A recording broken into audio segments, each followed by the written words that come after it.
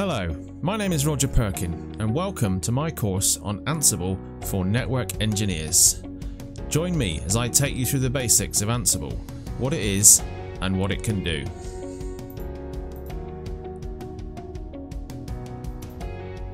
We will start with Ansible basics.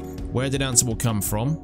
Installation, the host file, text editors, and an introduction to Ansible playbooks. I will then guide you through setting up a lab environment. If you don't have anything to run Ansible on at the moment, I'll introduce you to virtualization technologies where we can run the Ansible control machine, which has to run on Linux, and also how to set up at least one device, a network device that you can automate.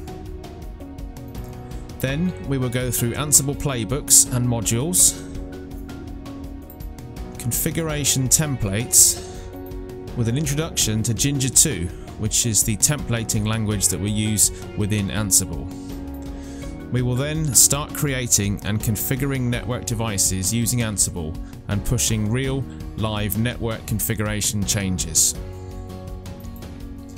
We'll then look at other vendors, mainly F5 and Juniper, and to conclude the course I'll provide an introduction to Git and GitHub and how we can start to version control all the code that we've written throughout this course and introduce you to the concept of infrastructure as code.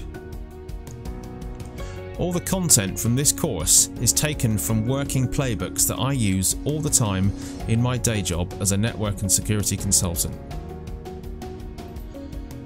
What you will need: basically a Linux machine to run Ansible on, some devices to automate. This can be as few as one device.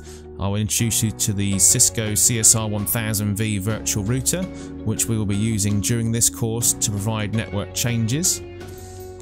And that you need a few hours a week to dedicate to learning. And the most important thing of all for this course is an appetite to learn.